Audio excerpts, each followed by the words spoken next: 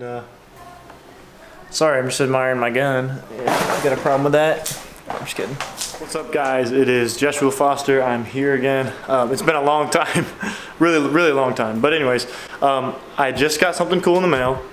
I bought a new barrel for my Savage 22-250, and I'm pretty excited to show you guys. I haven't even opened it yet.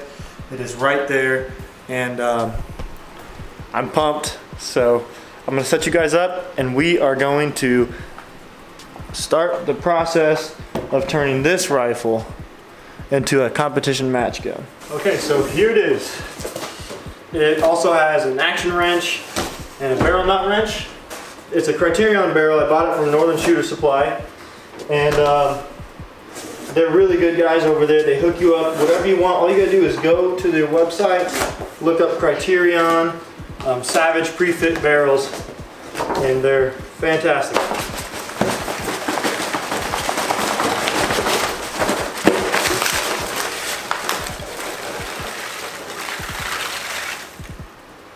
Awesome. So what do we got? We got an invoice, all right?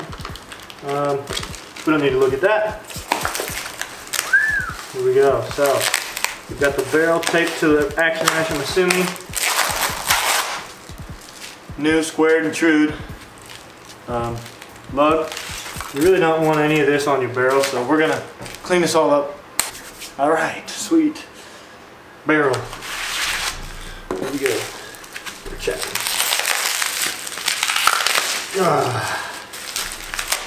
I will say they packaged it very well. I was wondering how they package it. Ooh, beautiful. There's a barrel. The barrel is threaded, so it's got a thread protector on it. So the barrel is freezing. It's obviously been in the back of a truck for a while. Very smooth barrel nut. Very nice. You're gonna want to leave it on the barrel, because you're just gonna leave it all the way screwed to the front. Here's the new squared and true lug. You're gonna want to throw away your old lug if you buy a stock rifle to upgrade it, because they're just not very good. If I had a caliper, I would show you. Basically, what that means to us is that all the way around this thing, it's the same. Maybe within a thousandth, but it's all the same. And on these stock Savage ones, they're not very squared or true. So, but we're gonna have some fun. Take this apart, screw this one in as far as we can, kind of leaving it sort of safe. We won't tighten anything down. And then we will get the no-go gauge and the go gauge, and we'll see. So this is the beginning of the Savage 6.5 Creedmoor build. But first we are going to unbolt this junk, get the scope off, and try to make some magic happen. You absolutely don't want anything on these threads, so cap them. I will be back. I'm gonna go get a wrench. Got it. So let's get to it. You pull the trigger, slide it back. This is on the bottom bolt releasing ones, just so you know. And once you get it loosened, you should be able to just untwist it. It shouldn't be super tight, and you shouldn't crank it down super tight. So here is your old stock that you can, that would be perfectly fine for using. I don't recommend keeping it if you're gonna spend $500 on a barrel. Here is your action, right here. This is what you're keeping. Let's take the scope off. So we've got it, it works. We're just gonna take the scope off. It's just a cheap $120 scope. We're not gonna put this back on this rifle. Cool, so scope's off. Here's the action. We don't want these. These are a no bueno mounts that just came from the factory with those. This is very important. And this has got to go. I don't know why it's bad, but I don't really care to know.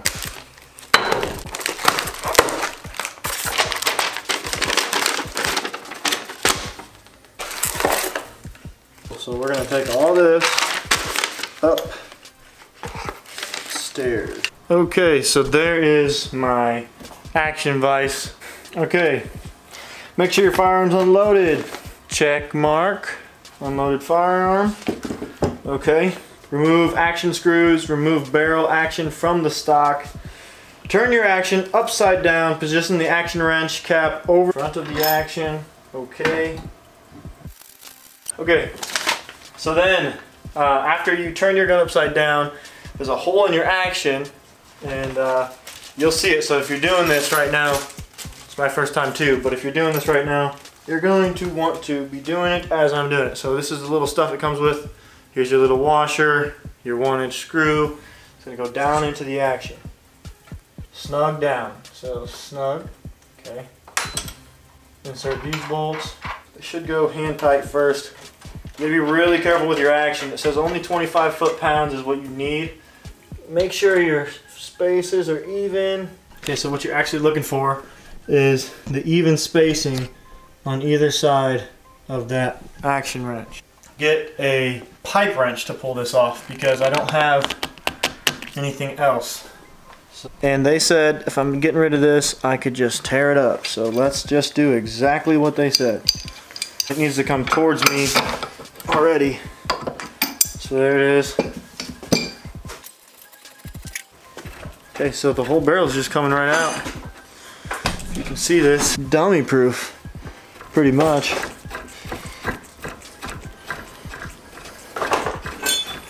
If this isn't all coming out with just your hands, if you cranked it down too far. So, might as well throw this junk away, no good. And this barrel nut, you might as well take it off the barrel and throw it away as well. So if you look in there, it's a bit grimy. You're gonna want to clean that out a little bit anyway. I got the no-go gauge and the go gauge, and I'm gonna have to find a breaker bar, get everything perfect. We're gonna actually install this barrel now. You'll need the go gauge right here, 6.5 Creedmoor, and this is the Creedmoor no-go gauge. So what should happen, theoretically, when you're doing this, your go gauge should close on the bolt when the barrel's installed, and your no-go gauge shouldn't. Okay, so what we're gonna do is we're gonna start removing that little pin because it's got to come out so the no-go gauge will go on. Okay, so hopefully you can see everything okay. What you're gonna want to do is take something real small. In this case, I'm using a small trim nail.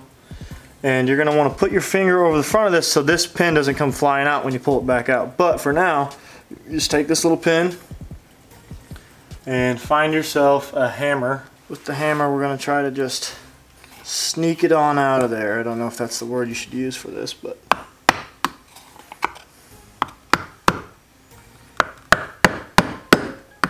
Okay, it's coming out now. Right, alright, so it came out of the backside. There's the pin right there. Do not lose that little thing. Now I'm gonna put it face down on this cedar when I pull this out. Okay, now it's out, and that was because that pin should come flying out of there. So there's the little spring and there's the little pin. You do not want to drop these, by the way. If you ding them, drop them, anything, they're pretty much done for.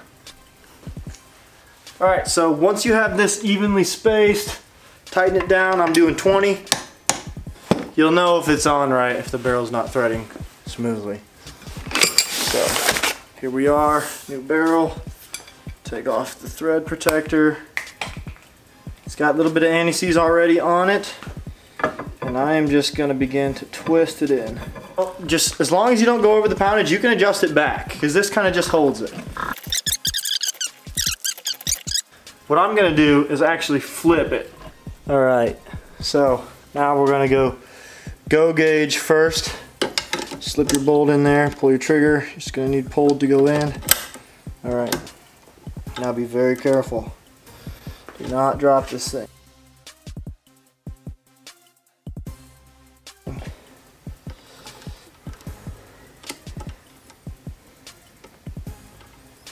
Go gauge going in.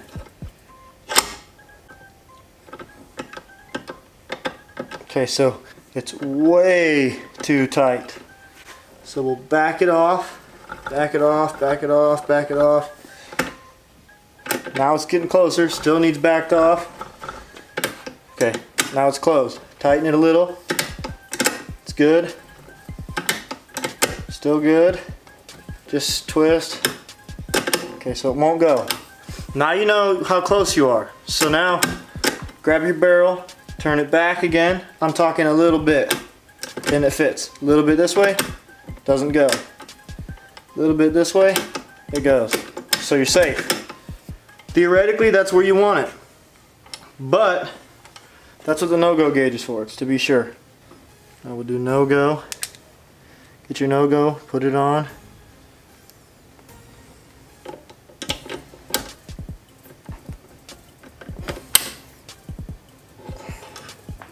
Your no-go should not go. It's close, but it won't. So that's good. Okay, so now we've got the go gauge and the no-go gauge doing what they're supposed to do. One no-go, one is go. Now we're gonna tighten the barrel down to spec, then we're gonna put the tape on and see just to make sure if we're okay. Lock barrel nut securely in position when you have head spacing properly adjusted. Proper torque settings are 45 to 50 foot-pounds. Without scratching everything.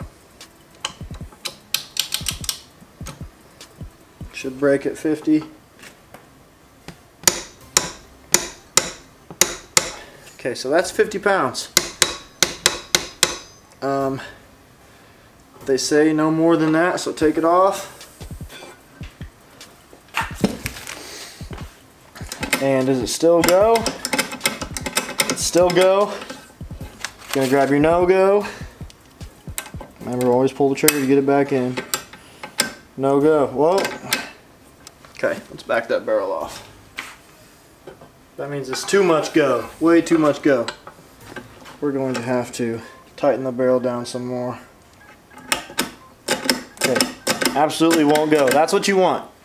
You want it to absolutely not go. Take that out. Put your go gauge in. Okay, so it goes, which is good.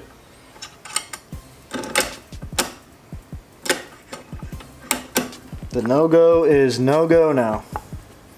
We're going to tighten that collar up as much as we can without turning the barrel. And that's hopefully good news this time.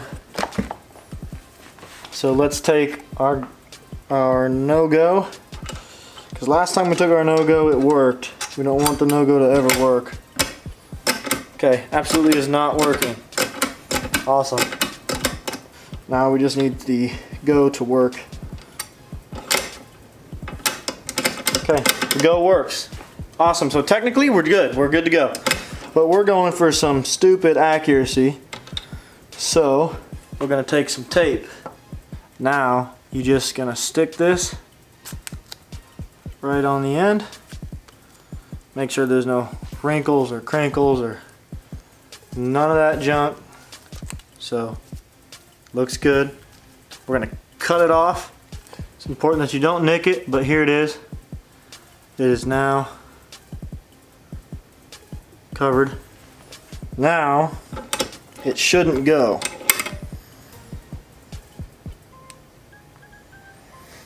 Because it adds about 3/1000ths of an inch-ish. Now you should feel a little pressure when pushing it in. Okay, so it won't. It will not go. So you can force it because it's tape. You can force it. But it's not gonna go. Cool how that works, huh? Alright, now take your tape off. You can see how flat it got in there. Very flat. I mean, that's just a couple thousandths of an inch. I mean, not even. So, take that off. It means it's head spaced properly. Okay guys, so it seems like everything's great. This is the go gauge in still going, still great. This is, I mean, we're talking, we've got probably 2/1000ths of an inch of space. And so now that everything's torqued down, you just want to make sure one more time before it gets out of the vise. You're gonna want to put this no-go in. Absolutely won't go. So we are good to go. We can crank it down into our stock, even though it's not super great stock.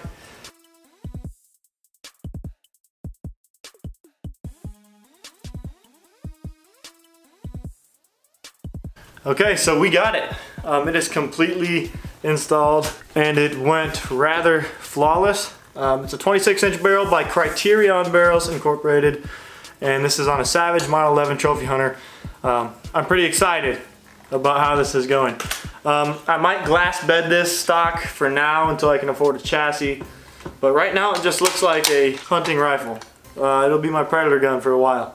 But anyways, guys, thank you so much for coming back. I know it's been a really long time. I'm gonna start pumping a video out whenever I can. It might not be consistent. It might not even be once a week, but I'm gonna try to do something that I'm just gonna try to record stuff that I do on the daily. This is one of those things. I mess with guns. Another thing is at work. If you guys want to see how-tos on how to make your house look great, and you want some tips, let me know. So anyways, guys, thank you so much for watching. I hope you learned something. It was fairly easy, kind of dummy proof. It should take you 15 minutes if you have the tools and the know-how, but first just watch this over and over. And anyways, we're gonna put this bolt back together same way we took it apart, piece of cake. Anyways, guys, thank you so much. I know it was kind of a boring video, but I'm getting back into it, posting what I can now. And so thank you guys so much for watching. I'll catch you next time, and hopefully next time we're taking some test fire shots. Anyways, guys, thank you so much for being here.